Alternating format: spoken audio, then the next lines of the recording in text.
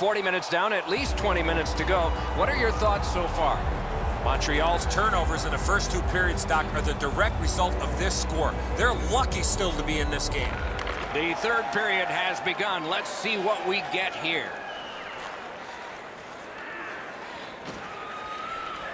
Team Sweden's in control of the puck up the wing. Fires. He missed the net. Guarantee the goalie never saw it, but I know he heard it. That's how hard it was. Wouldn't let him by. The Canadians are driving it from the wing. The lane was jammed, and it hit somebody.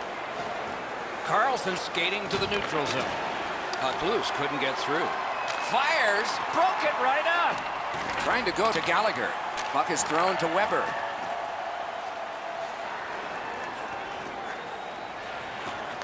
Scooped up by Eriksson. Wow, look at him. He's got a long way to go. Does he have enough gas? The Canadians lug that along in their own end. Somebody crept in offside.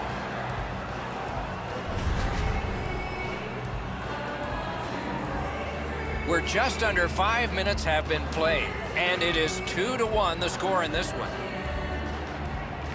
And they've won the faceoff. Couldn't get through and retain possession. Right near the line, can he keep it going? That's an offside.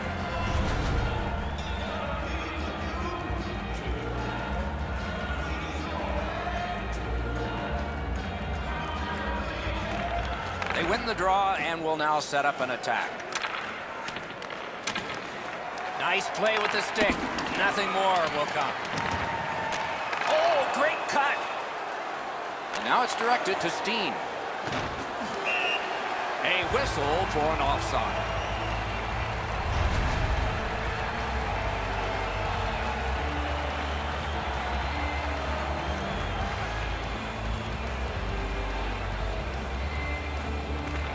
And they've taken that face-off between the blue lines and won it.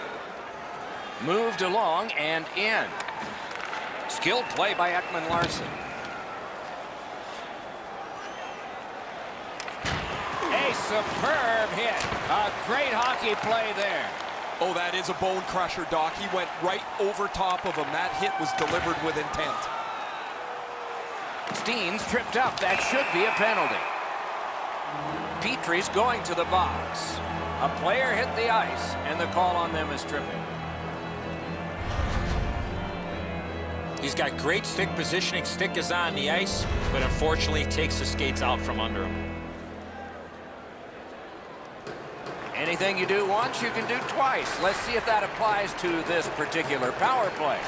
They've already had some success on the power play with a power play goal earlier in the game. They don't have to change much. Make sure you move the puck quickly and get traffic to the front of the net. Heaves one. He missed the net. I don't care how hard you shoot the puck. You can't miss the net that badly. Sweden's leading through mid-ice.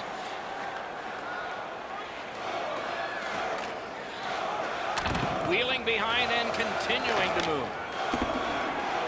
Dogged determination there by Eriksson.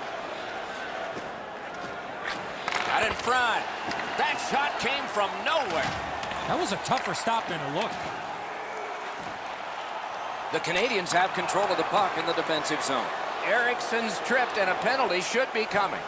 The goalie gets to the bench. Still, there's time on this delayed call. The Canadians get a 2-minute penalty for tripping.